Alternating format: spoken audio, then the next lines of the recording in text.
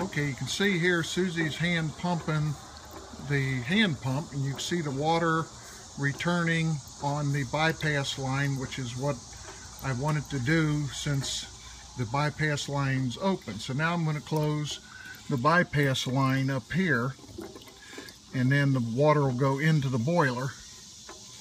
You can see she's still pumping, and it's quit coming out the return line into the tender. And then so now the water's going into the boiler. Okay, I've got the engine running on air now, and you can see I lubed up the gears with the open gear and cable oil. The engine's running very smoothly. Quite pleased with the way it sounds and looks. Middle truck and rear truck.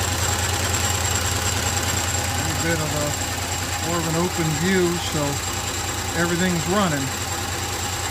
So what I'm trying to do at this point is get the axle pump running.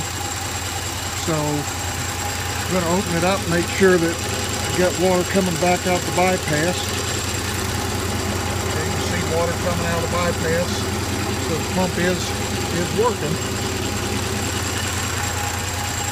So there it is, 3-truck Shay running on air, and I'm pumping water into the boiler. So I'm going to close the bypass valve. I haven't put any water in the boiler other than the little hand pump test.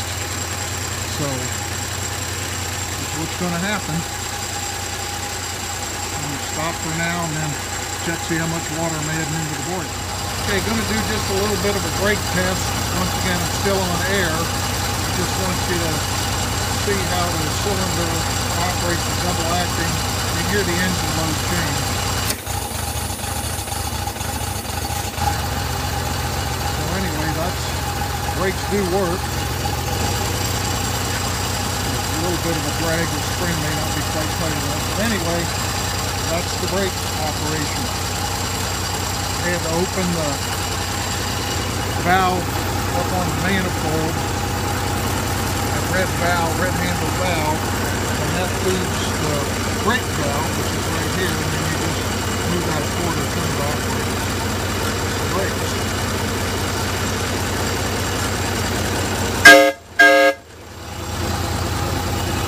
See the whistle valve, there it is down in there. Obviously it works good on air.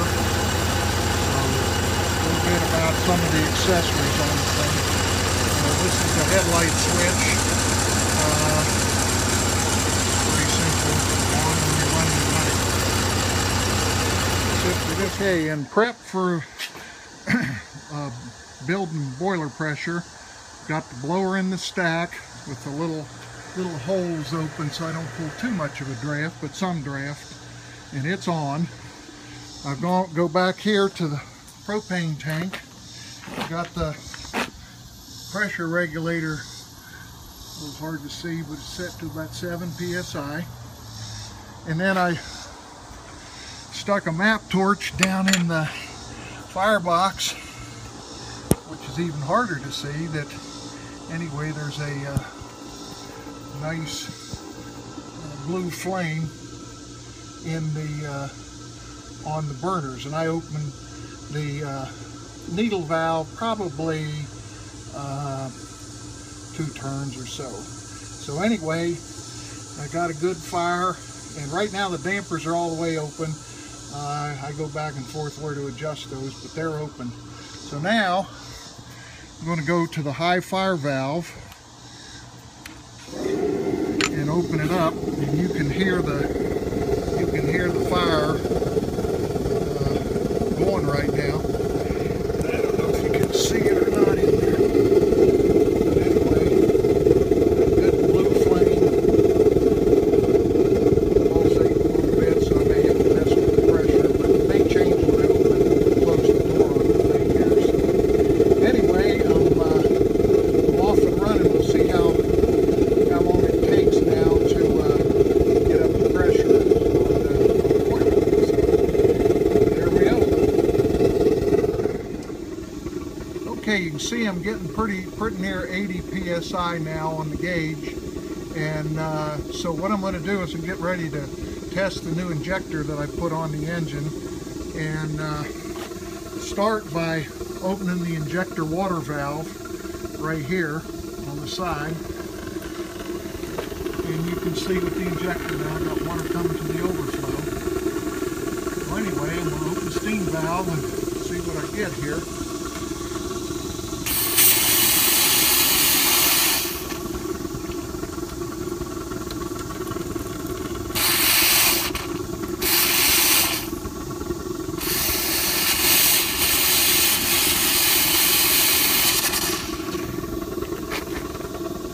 Obviously it isn't picking up, so that's not a good sign. We'll cut the water back a little bit and see if that doesn't make it pick up.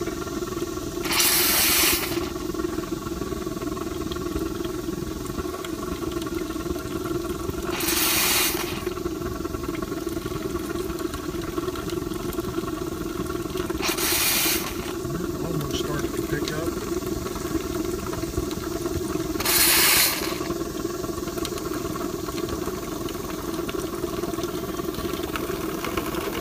There it goes. Alright, there it picked up. So, like every injector, you got to piddle with them a little bit. Anyway, you see in the water glass there, it adds water fast. So I'm going to shut the steam valve there. Let some cold water go through the injector. So, it does work, even though typically it's a bit fidgety. So, you turn the water off and get ready here to open the throttle valve and shut off the blower first here.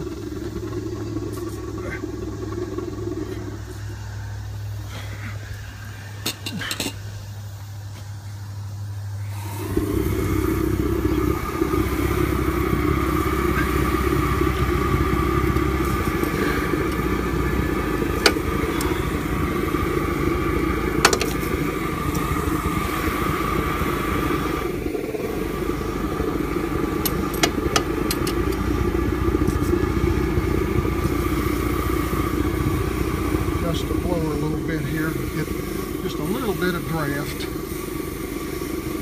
and here goes the throttle a little bit. Drain cocks are open. Comes the water out of the drain cocks.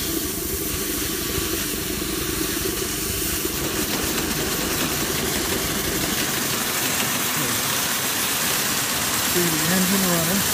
Of course, I put too much water in the boiler with the injector. Got lots of big mess to clean up. Pumping some oil into the engine with the lubricator. Anyway, close that off.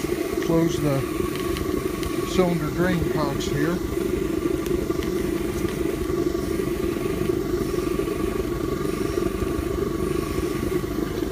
Okay. Back, open the throttle valve up. There she is, running on steam very well. Put a big chocolate mess out of everything by putting too much water in the boiler. Very smoothly. Nice shape. Steam valve here. Vigorously working away with it.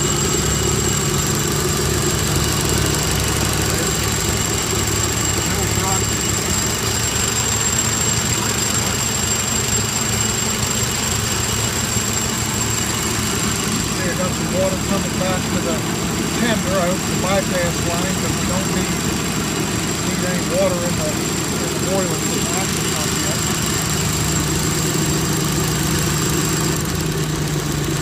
Slow it down. I like the engine running better. You can actually hear the exhaust pulses.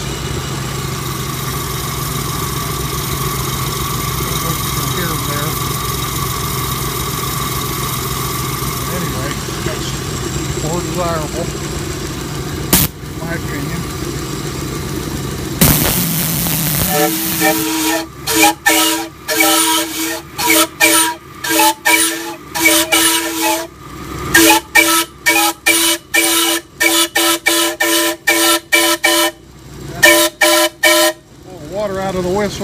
sounds pretty good. As you heard a little bit ago, I was popping off. So I closed the high fire valve down a little bit.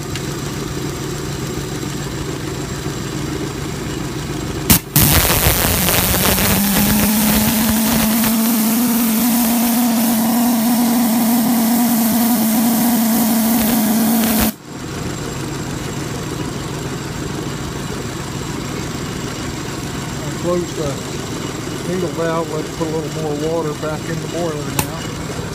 And back to the half. Now cool it down just a little bit.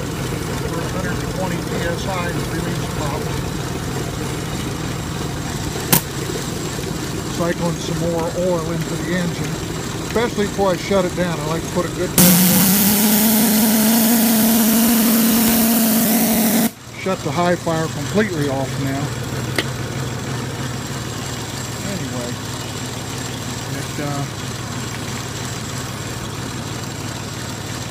Sit there and run very smoothly.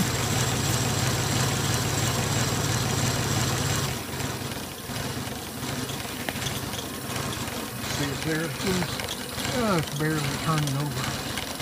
Sounds neat that way. See all the mechanisms a little better. So anyway, that's my free truck Shay running on steam.